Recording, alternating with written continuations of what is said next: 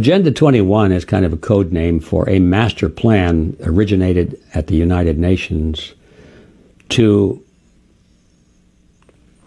change the political and economic system of the world to one of total collectivism.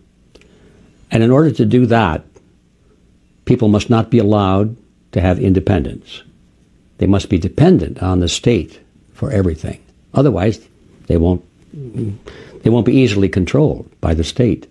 That means they can't have private property, mostly. They cannot have land of their own. They have to live in preferably high-rise apartments that are provided to them by the state as a benefit, so to speak. Oh, good, we got a free apartment. But these people at the top want all humans to be dependent on the largesse of the state. That means that they don't want anybody living out in the boonies.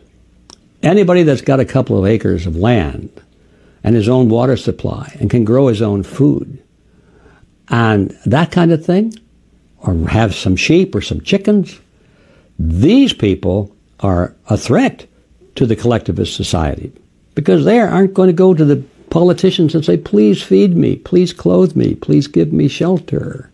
They tend to be independent.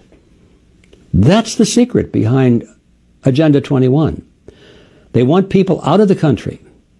They want corporations out there growing all the food and that kind of thing, but they don't want anybody living out there because that way they cannot be controlled.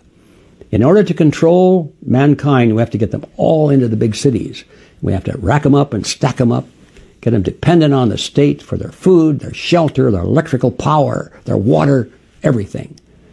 That's the dirty secret behind Agenda 21. Agenda 21.